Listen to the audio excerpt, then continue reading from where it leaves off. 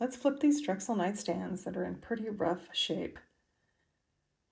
I decided I wanted to update the base, so I just cut off the swirly bits. Much better. They're easier to sand when they're laying on their back, so I got the base all sanded.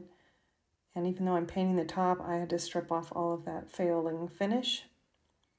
Clean the drawers thoroughly, they were filthy. I'm scuff sanding everything and just taking care of any dents and nicks that were in the finish and cleaning them, getting them all ready to paint. I'm setting up my little Wagner spray tent. When I just do nightstands, I don't set up my big Easy Up.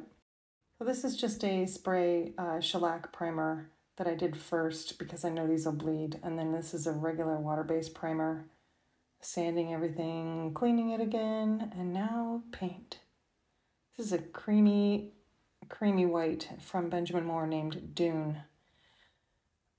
After I did the primer, I had a good coat of primer, so it only needed 2 coats of white, and then I did a coat of top coat. And here they are.